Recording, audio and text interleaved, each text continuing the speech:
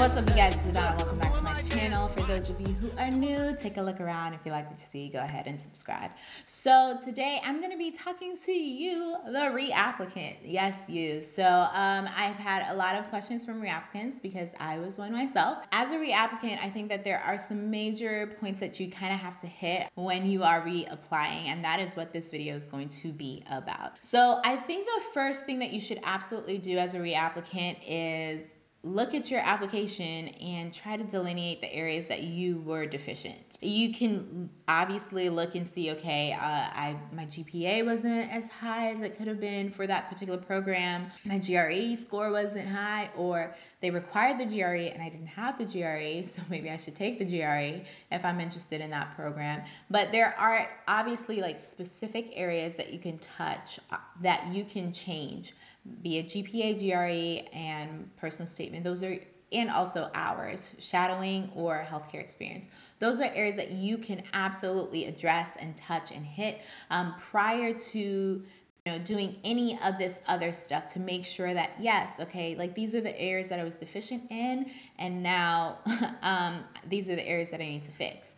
So after you've done that and gone through the application to see the areas that you have been deficient in, I think it's also important to reach out to those programs. I know that I did that. I called the various different schools just to kind of get some insight on, hey, like why, wasn't I chosen, essentially. And not every program gives you that information, but most are willing to be like, well, you just didn't have the GPA, or you were missing this class and we actually require that class. It's one of our requirements, not recommendations. And so those are things that you can get from the program, and that is invaluable information, because then now you can add that to what you've already done prior in looking at the areas that you were weak and be like, oh, okay, well, I can absolutely fix that, or I have this information, it just wasn't sent in time. So go ahead, call the school, make sure you've looked at your application. And after you've done that, I think the third thing that you should absolutely do is fix those deficiencies, right? That is like the major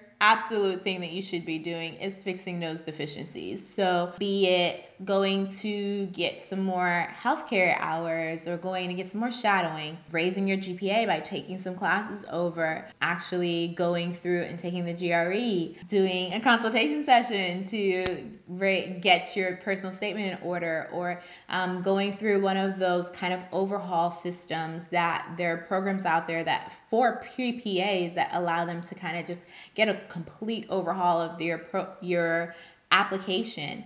Those are things that you kind of have to go through and make sure that you're able to now fix those areas that you're deficient in. And once you've fixed those areas, depending on yourself and what you want to do, like, do you want to apply the next year, or do you want to apply in 2 years? That will allow you to now make a decision on how much you can get done.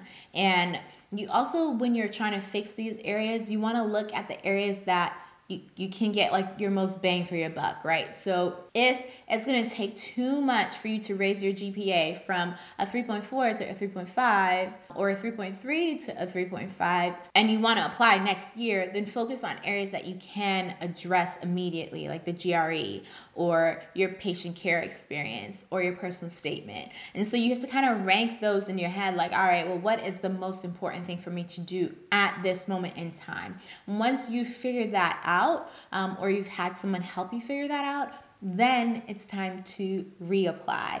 The fourth thing that you should do is reapply. Don't be scared. Don't give up.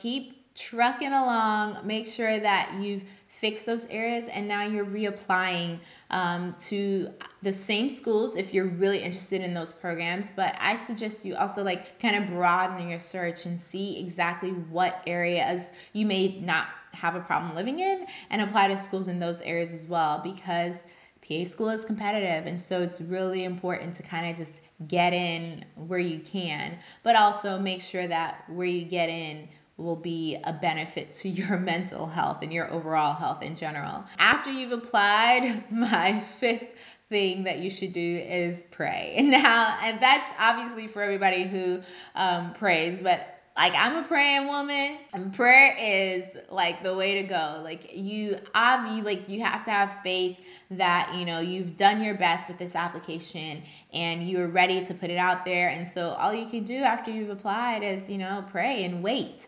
play the waiting game.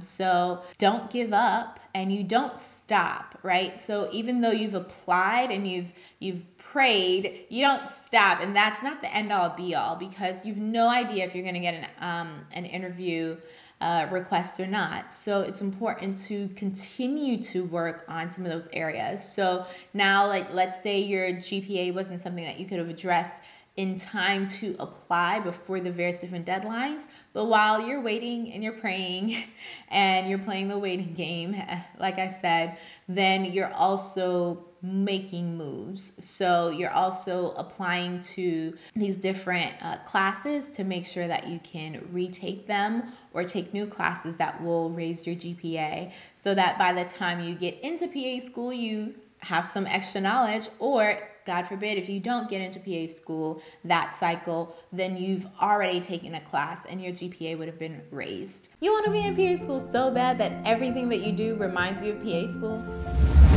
This would look good at a PA school interview, because I'm a star. No, that's stupid. No. This makes me look desperate. But you are desperate, girl. Let's get this. I bet this is what PA school smells like. Anybody looking? Nobody looking? I want to smell like PA school. That smells so good. I'm getting in. If that was you, you're doing way too much.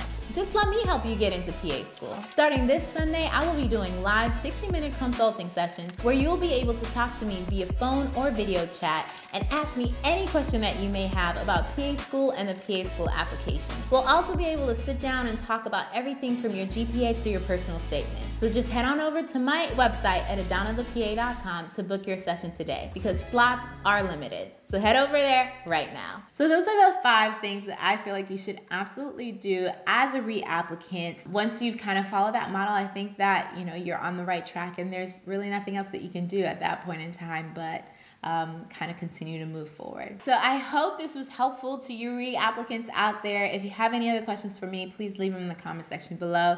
If you have not already done so, subscribe and like this video, and follow me on Instagram at AdannaThePA. Thank you guys so much for watching. I will talk to you guys next time.